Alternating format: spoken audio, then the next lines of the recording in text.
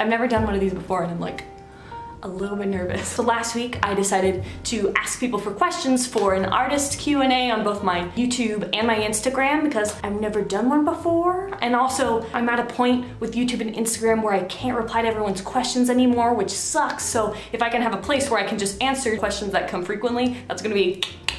Also, I never introduce myself in any of these videos. I'm just like, whatever. And I also find it weird to be like, hi, I'm Emily. But, hi, I'm Emily. I like things and stuff, and I paint, kind of. That's about it. I like showing people how I paint and helping other people paint. That's about it. That's my whole thing.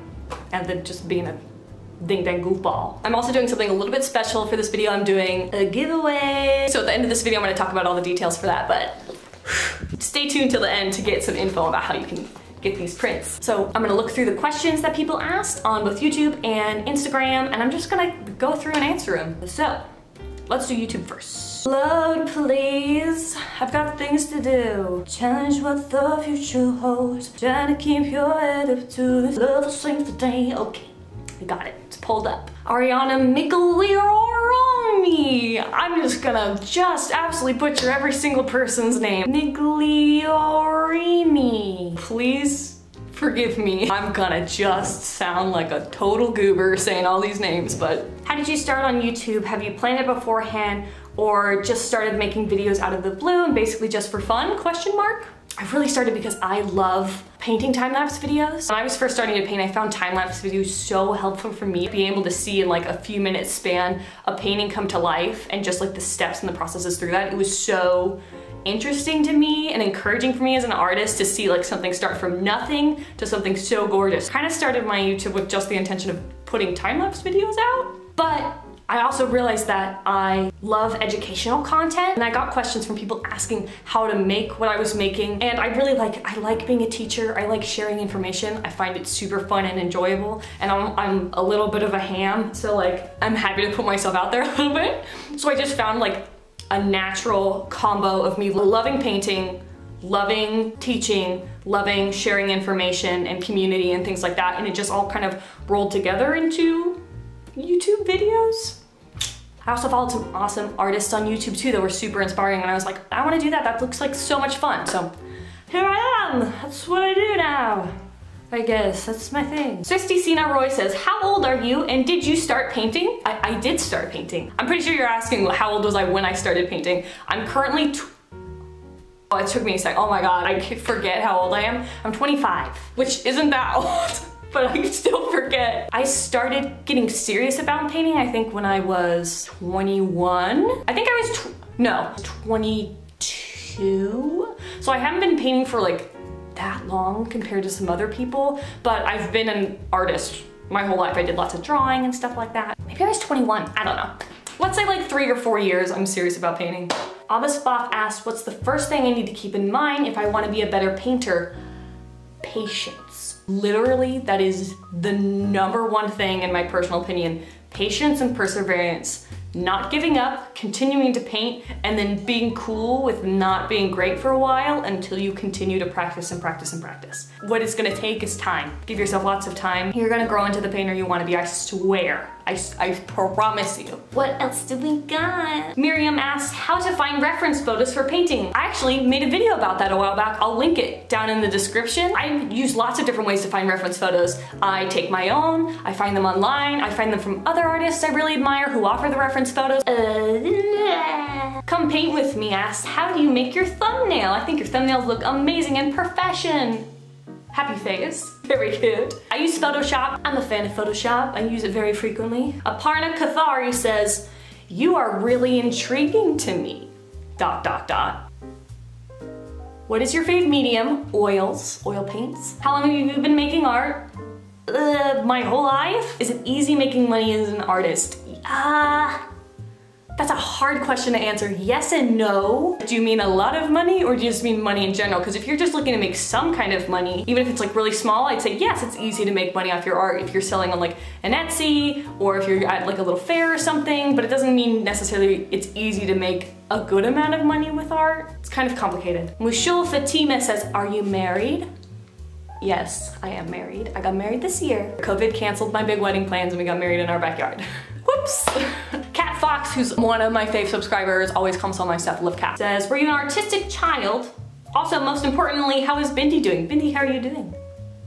She's just looking at me. You doing good, baby? I was a super artistic child. My mom also likes to tell a story about how when I was in kindergarten, everyone got to do a finger painting. When she went to like the parent-teacher night and all the finger paintings of all the kids in the class were up, it was like paint splatters and scribbles, scribbles and lines, scribbles, and then there was a cat with the bow tie and eyebrows, and then more scribbles and stuff, and the cat with the bow tie and eyebrows was mine. Jolene Rivera says, what are your tips when trying to paint photorealism? I've done a couple realistic pieces in both oils and acrylics, however, I'd love to improve to make them look even more real. Thanks, heart.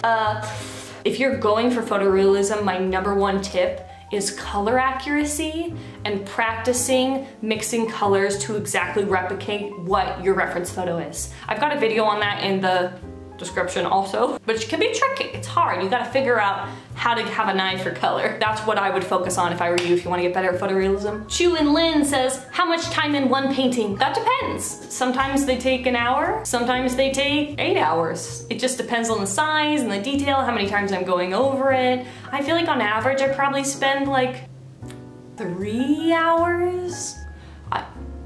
Oh girl, I have no idea how to say your name. Michelin? Cornelius?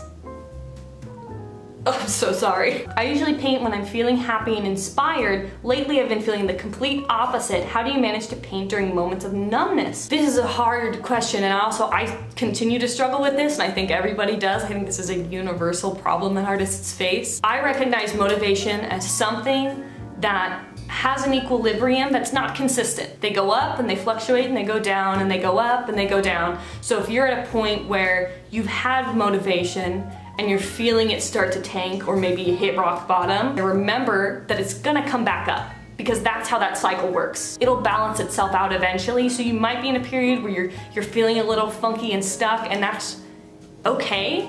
It's not gonna be forever, is the thing. But if you're still feeling like you're unmotivated and you wanna continue to paint, I would recommend doing studies of artists that you really like. So say you have a favorite artist and you love a specific piece from them, try and exactly replicate it as close as possible. Not only is it like super great practice for you, but you're gonna feel like you did something productive. It's going to get you a little bit out of that cycle of never feeling like you can paint at all. Wendy Simone says, would you consider doing a collab with Mira Byler? I love Mira, I would love to. Actually, we don't even live that far away from each other. She's super sweet, we've talked a bunch on Instagram, but it's COVID times right now, so I don't see anybody in real life. But I love Mira, I would love to. She's a sweetie pie. Doodler Cartoonist says, how to overcome imposter syndrome. That should be its whole own video, cause oh boy. Oh God, I don't even know how to approach that in just like a couple sentences.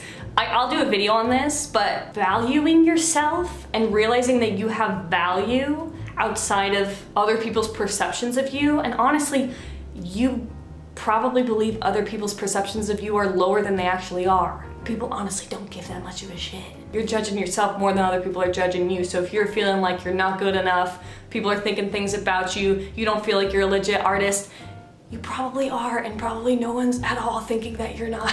It's more about you and your own personal opinions of yourself. I can go way deep into this later, but my opinion would be nice to yourself. Amna says, how did you manage to grow your YouTube channel? Love you. I had a solid Instagram following before I started my YouTube channel. I think I had like, oh, I just breathed in my own spit. What was I talking about? Oh, I think I had like, maybe like 50,000 Instagram followers before I started my YouTube channel, so there was some trickle over from that. I found that consistency, posting videos consistently, helped people find me a little more. I think I just lucked out because in March, YouTube put me up as their creator on the rise for the day. So I was on the Explore feed in the US for like a full 24 hours, which got me a little bit of boost.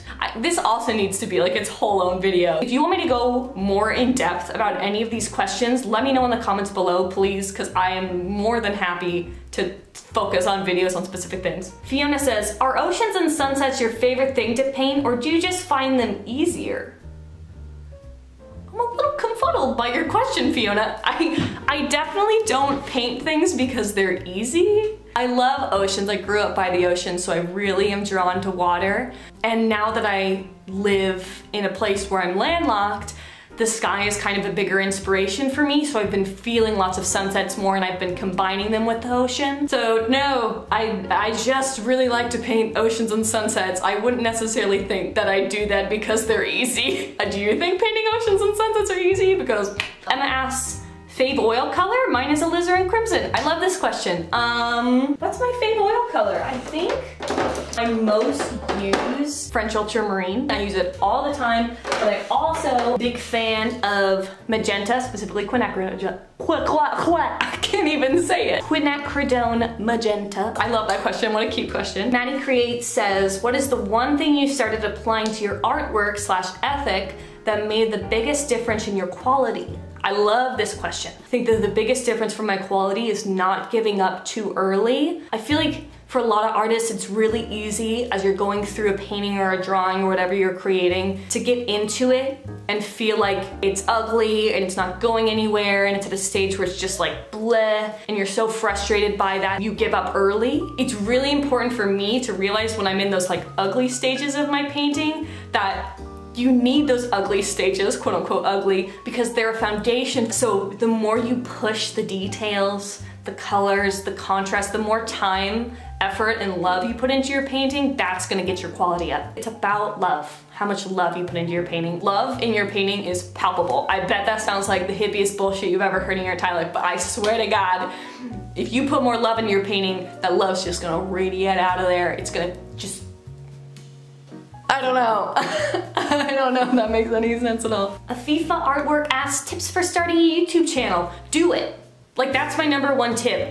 All the time, I know friends, I know family, I know people online who are like, oh, I want to start a YouTube channel, I have these ideas, and then they don't do it. They never follow through with it. I know there are a few people that could be watching this right now, and I'm talking to you right now. I'm like, you know who I'm talking to. Start it. If you don't start it, you'll never go anywhere. Just make anything that makes you happy and put it out there. Make content that you feel like you would enjoy and put it out there. Step over that hurdle of being scared that it's not good enough, that you're nervous about what people will think. Who cares? Make it because it's fun. Just go for it. Too many people let the perfectionism stop them or their fear of what other people are gonna think. Don't put imperfect things out there, who cares? I have feelings about that. I want people to pursue their creative endeavors, and when people let themselves have some roadblocks between them, I'm like, girl, who cares? Get out there, enjoy your shit. How do you overcome art block?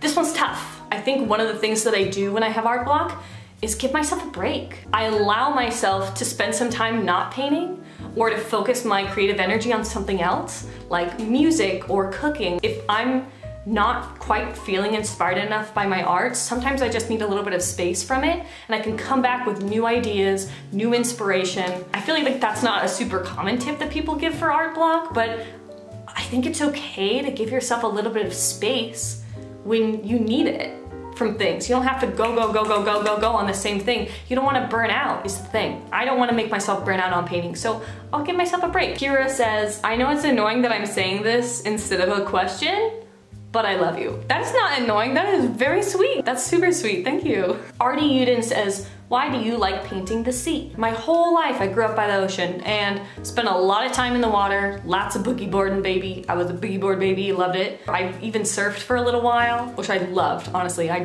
die to get back in the water right now. I've just been really always inspired by the ocean, really drawn to the ocean, really drawn to marine animals like fish and marine mammals and stuff like that.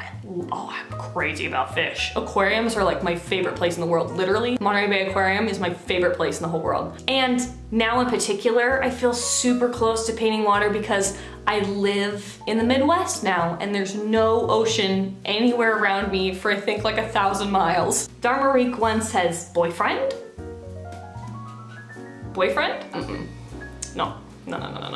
RC Capoodle says, you are so cute, heart. Oh, thank you, girl. Red Tree Flowers asks, how do you motivate yourself to paint daily? I don't. I get this question a lot. It's like, how do you make the time to paint every day? And I'm like, I don't paint every day. Life's busy, and I'm not an artist full-time. I work full-time and I do art on the side. But to get myself to have time for art, I like to have a solid schedule in my day. So like I work on this stuff from 8 to 10, and then I have my breakfast, and then I do this and this from like whatever, 11 to 1. Pencil out specific time for creative stuff, and that could be painting, that could be piano, that could be like whatever. A Colorful Stroke says, when did you decide to become a full-time artist? I didn't, I'm not a full-time artist. Art is my side thing, straight up. I do all my stuff and I love it, and art's a huge part of my life, and it's my business and I'm growing. But I work full-time also. You could do that too. You don't necessarily have to be a full-time artist to be like, I'm an artist. I consider myself an artist even though I'm not a full-time artist. Things to think about. Oh my god. Artsy Vismaya says, what is your profession? Are you a singer? I could cry. You were so freaking sweet. I wish I was a singer. I do really like to sing. I'm passionate about it, and I put a lot of work into my singing voice, but I'm not a singer professionally at all. I'm a graphic designer, so I work full-time as a graphic designer from home and also do my art stuff. I really like my job. And so if anybody's like, why did you just quit your job to become an artist? I'm like, because I like what I do. I work for and with amazing people. So for the foreseeable future, I'm keeping my job. I very much enjoy it. Oh, Anusha Gupta says, how can someone be so cute and so relatable at the same time? You're too sweet to me, I know. Pretty cute, pretty relatable, I know. Ooh, love this. Tin Splash says, is it healthy for a new artist to recreate other artists' artworks? By the way, love you. Yes, absolutely. I personally feel like it is such a positive way for you to learn is by trying to recreate things by artists that you really like. If you want to be like a specific artist, paint things like a specific artist, try replicating their work. The thing about it though to remember is to not then post it and be like, I made this and it's my original idea. If you do that, say, this is a copy / study of this artist who I love and am inspired by. I did this because I want to learn from them. That's very flattering and nice. Make sure you say that if you do a copy of somebody's and you want to post it. But by all means, I'm a huge fan of doing studies of people's work. I think it's amazing as a tool to learn how to paint. Okay, there's so many questions. There's a lot of like really nice people just being like, you're awesome, I really like you, you're cool. Well, it makes me feel really good about myself. Thank you guys. Alexander325 asks, what degrees do you need to be an artist? I'm a college dropout, baby. You don't need a degree to be an artist. I didn't go to art school at all. I was just taking my general ed stuff, and I actually got picked up as a graphic designer, so I ended up not graduating. You don't gotta get no degree. I think art school can be a phenomenal experience, and I think you can have an amazing time in art school. It can give you great opportunities and can really give you like the motivation to pursue art in a specific way, but it doesn't necessarily mean that it's going to give you the perfect standoff point to make art your job. So this video is also a little bit special because I'm doing a giveaway, which I haven't done in forever. 3 different sets of these prints, so they'll come together, and 3 people will get both of these prints. So to enter this giveaway, all you have to do is leave a comment below. Let me know what you want to see me talk about more in these videos or create more in these videos. If it's a topic that we only touched on in this video, or if it's specific painting you want to do, let me know in the comments below. And also, leave a comment on my Instagram post that's going to be up right now as well. Comment on both of those places and you'll be entered for this giveaway. They're really cute. I'm very excited about how these prints turned out. Oh, this one's supposed to go this way. Also be subscribed to my channel and be following my Instagram. I will be checking, so you better watch your back. So be subscribed / following, 2 comments, and you're entered. If you have any more questions for me too, feel free to put them in the comments below. I had a lovely time, and I'll see you in the next video.